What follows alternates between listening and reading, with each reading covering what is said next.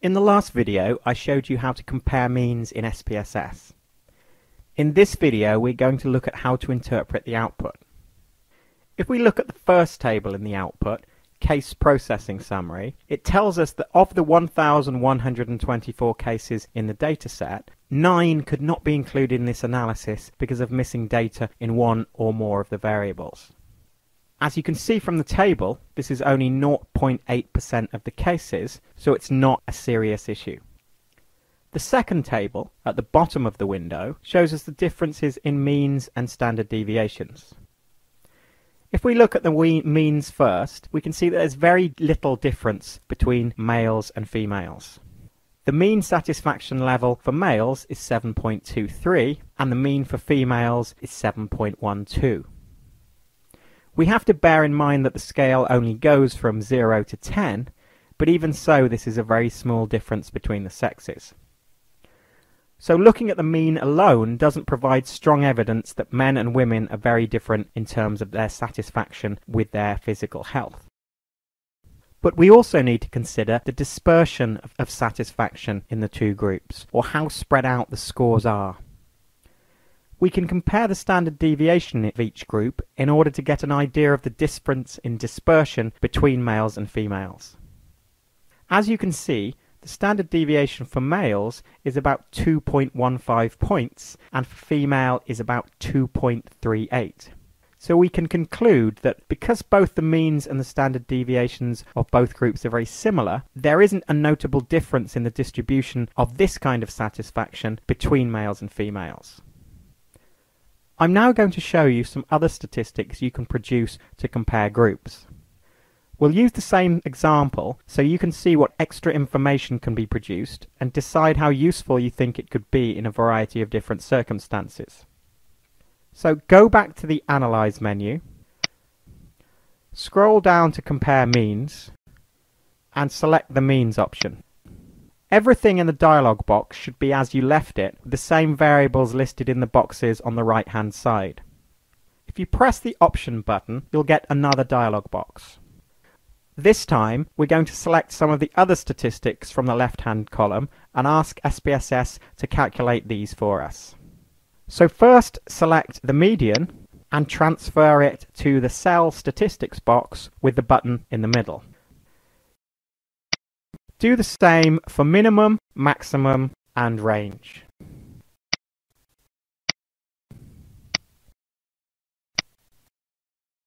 Press Continue and then press OK. You'll see that as well as producing the number of cases, the means and the standard deviations for each group and for the dataset overall, we also have the medians, minimum values, maximum values, and the ranges. The median satisfaction of physical health for the respondents overall is 8, and this is also the case for males and females as separate groups. The minimum and maximum values and the range are also identical for the two groups.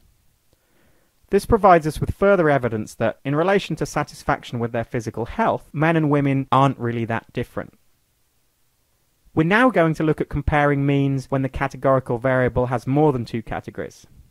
This time we'll look at a relationship where we might guess, before we do any analysis, that there might be a difference and that this difference might favour a particular group.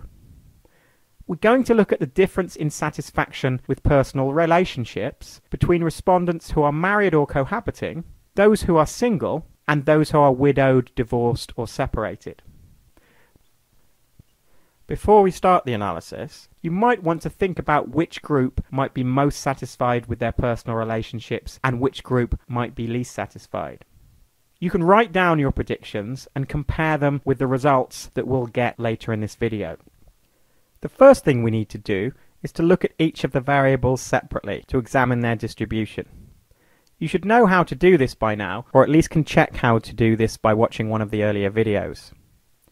First, we'll produce a frequency count for the marital variable, just to check that none of the groups are very small. So go to Analyze, scroll down to Descriptive Statistics, and click on Frequencies.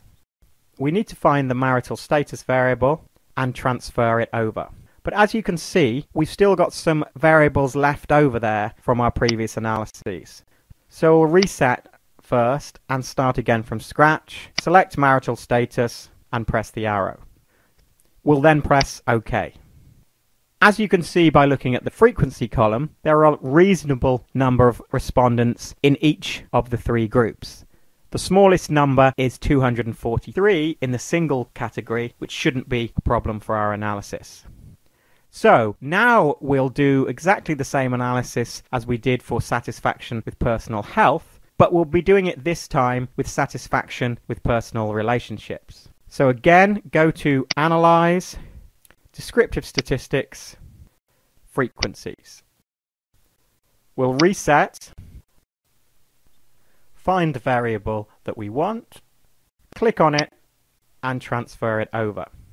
Next, we'll click on Statistics, look at the mean, median, mode, standard deviation, minimum values, and maximum values. Then press Continue, select Charts, Histogram, Show Normal Curve on histogram. Then we can press Continue, and then OK. The first thing we'll notice is that the overall levels of satisfaction for this variable seem to be even higher than for physical health, with a median of 9 and a mode of 10. If we scroll down to look at the histogram, we can see that again the distribution is negatively skewed and definitely not normally distributed. So now let's compare the distribution of males and females in relation to this variable. We'll use all the measures we used last time so we can see the differences in measures other than the mean and the standard deviation. Scroll down to compare means and select means. Press the reset button so we can enter new variables. Select marital status, which will be our independent variable, and satisfaction with personal relationships, which will be our dependent variable. Then click on Options, select Median, Minimum Values, Maximum Values.